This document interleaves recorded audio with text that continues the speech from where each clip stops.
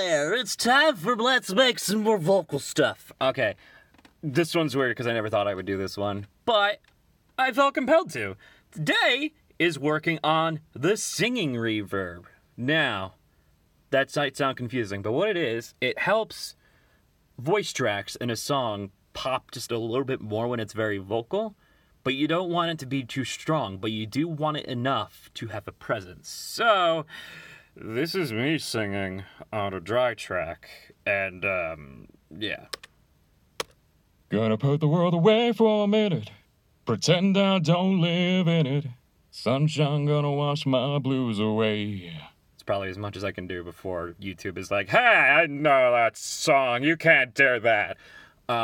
It's knee deep, and, dry track.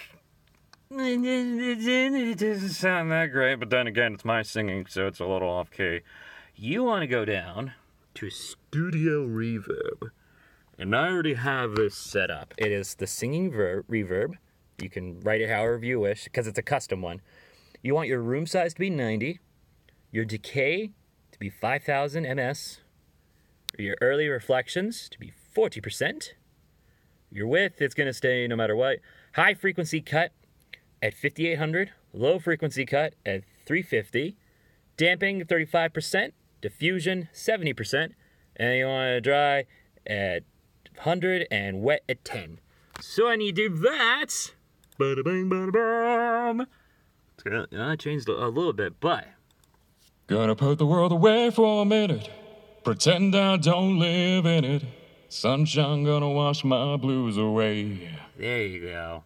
So when you blend that into a music track, it stands a little strong. Because for some reason, at least I've noticed this with dry tracks, dry singing usually ends up being melted in, I guess is the term I want to use, when you have good guitars, good drums, and just everything else that you use for music meshed in, and you can't hear the singer. So this kind of helps them give them a little bit of a daunting presence, especially when it is a very lyrical song.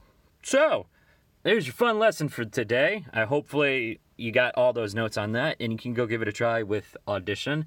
I think Audacity can let you play around those same specs. I'm not sure, but if you can, give it a try. So, that said, thank you guys for tuning in to Let's Make Vocal Stuff.